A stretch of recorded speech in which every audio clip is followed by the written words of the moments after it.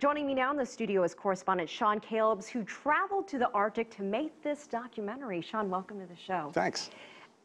Talk to us about making this documentary. What made you decide that it was really important to hear what was happening there, and why should people watch? Yeah, really everybody has a stake in what is going on up there. Basically, the Arctic, the ice has always been kind of the refrigerator for the world.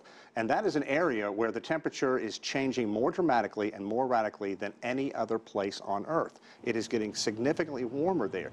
Just a couple of degrees temperature is making a huge difference. Where the Arctic Ocean used to be frozen 9-10 months out of the year, now it's 8 months out of the year. The animals that live and thrive up there that need the ice, that is melting. So we're in danger of losing some wonderful species. The people who live up there, amazing people. They've lived up in that area. The native Alaskans have lived up in that area for thousands of years. Conditions that I can honestly tell you, after spending just a few weeks there, it's brutal. Every time you get up in the morning, you know you have to get out in that cold. You wonder how they do it as well. And lastly, just the resources that are there. You know, far fewer than 1% of the population lives above the Arctic Circle. But as much as 30% of the natural resources are there. So there is going to be a push at some point in time, as long as we are an oil-based or carbon-based world, people are going to be looking to that area to pull out minerals. There's a lot of coal, oil, and gas. So that's something everybody needs to keep an eye on. It's the last pristine, wonderful area on Earth. The last thing anybody wants is for that to be fouled. Sean, you talked to a lot of people there, spent a lot of time. What do they want to see for the future of their region? It's a good question. There's really a mosaic. In Alaska, Native Alaskans, in Canada, where we went as well, First Nation people, and they are split. And it's very difficult for people in that area. Some want development. They want to have better lives for their children, better education, better roads, infrastructure. There are a lot of towns that don't have running water. They bring water into various trucks. It's pumped to the houses daily. So that's their way of getting a better world. They want education, they want something for their children. But to a lot of people, and we're looking at one woman there, Caroline Cannon, she is just an amazing spokeswoman for the Inupiat way of life. And they're worried about this centuries-old tradition, the subsistence hunting, where they hunt animals for food, clothing, just about everything in their lives. They're worried about that going away. In the documentary, she says, can I light a stove without electricity? I can. Can my children? No. So you learn a lot about what makes the folks who've lived up there for centuries tick. And then secondly, there are a lot of people going up there working in the oil fields or working in industry. And it's a tough life for those people. They work 2 weeks on, 2 weeks off. Of course, they want to see that continue. That's kind of their gravy train. They would simply ask, why do you come up here? The answer is always one word: money. And oil drilling, so this could severely affect their way of life, partly for the good, but also the concerns that they have of how it could change their life in a negative ways. Yeah, and again, you're getting into this tug of war. People who live in that area want cash. They need cash to survive in today's world. They didn't need that 100 years ago and beyond that. So you're talking about two kinds of drilling. One on land, which has been done in Alaska and Canada for some time. But what's getting a lot of attention is the offshore oil drilling. There are a couple of companies looking to do some drilling in the Chukchi Sea, which is basically a northwestern part of Alaska in federal lands. Shell Oil had been there for a while. They were pursuing, spending billions of dollars.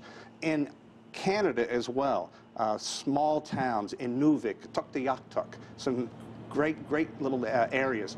A lot of people there want industry to come as well. There was a big oil boom in that area of the Beaufort Sea back in the 80s, and a lot of people in Canada would like to see that come back. So they're pushing for some development there, building roads that have never been built before, because these communities, you have to fly in. There are no roads. It's really fascinating to see how people have lived like this, and where there used to be little communities, 2 or 3 houses, now they're moving and forming areas. There's Point Hope, Point Lay, Barrow, Alaska. It's amazing to go up there and meet the people, see how they live, just wonderful people. Sean, you mentioned Shell Oil as one of the big companies spending time and money up there, but something happened in September with Shell Oil. Can you tell us about that? Yeah, I think to anyone who follows the oil industry, it's no surprise that Shell pulled the plug on its efforts to drill off the coast of Alaska. It's something they had been working on for 8 years. They spent about $7 billion, $3 billion just getting the federal leases up there. But oil is now trading at about $45 a barrel. There's no way that any company can make money in that harsh environment. You're talking about hurricane force winds, an area where the ocean's frozen 8, 9 months out of the year, very difficult conditions. Even getting the drilling rig up there, Shell had a couple of small accidents. And I think by all accounts, Shell also underestimated the amount of pushback that would come from the environmental side of this. Massive protest in Seattle in northwestern U.S. as the rig began moving up there. They drilled one hole. They issued a statement saying we didn't get the kind of gas or oil that we think we needed, but we want to reserve the right to go back there, and that is important. We touched upon it earlier, 30% of the natural resources in the world still up there.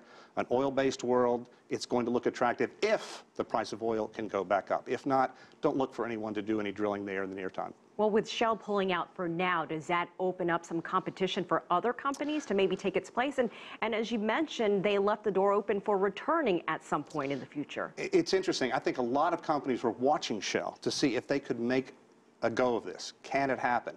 But once they pulled out, an interesting change happened recently with the Obama administration. They came out and said we were having scheduled lease sales, oil lease sales, in 2016, 2017. We're scrapping those. We're doing away with them.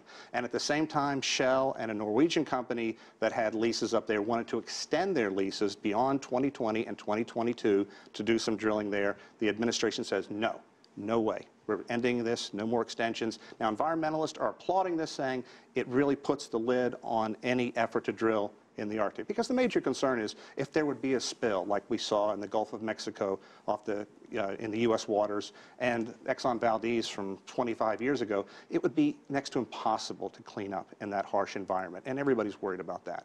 But the bottom line moving forward, this doesn't necessarily signal the end of it. It's a presidential directive. Obama's going to leave office. Somebody else is going to come back in. And money talks. We've seen that happen time and time again.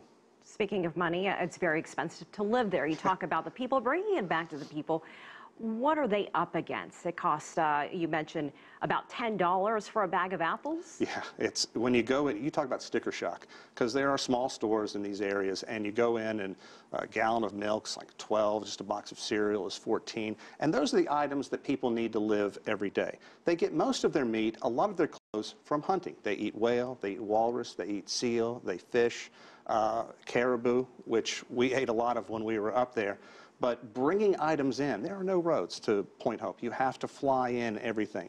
To Barrow, there is one road, but while we were there, it was completely flooded out. So the price of gasoline, think about that. The oil comes from there. That's where they get it to make it. It was like $8 to $9 a gallon. So it's very expensive to live up there. There are some subsidies that both U.S. and Canada are trying to do to help people out in those regions. But if you talk to the folks that have lived there for long time, it's failed horribly. They're worried about what kind of money they're going to have in the future. They're worried about what kind of livelihood. There aren't a lot of jobs there. That's the bottom line. So if offshore oil drilling does not occur, how will those communities survive then? Well, basically, in the U.S., there are native corporations, and there's the equivalent in Canada as well. It is land that had traditionally been owned by the people who lived up there. The U.S. and Canada took it. In the mid-'70s, the U.S. negotiated a settlement with Native Alaskans and granted them land. And now anything that goes across that land, like a pipeline or a company wanting to do business, they work with the native corporations and they make a lot of money that way.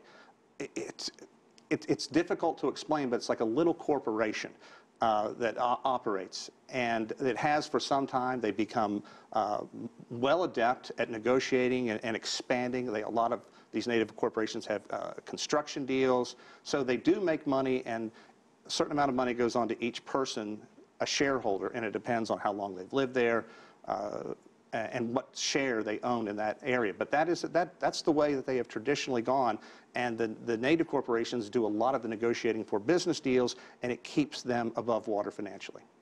All right, Sean Calebs, thank you so much for joining us to talk about the documentary On Thin Ice, which you worked with. Andrew Smith, Director of Photography, that airs in its entirety next week.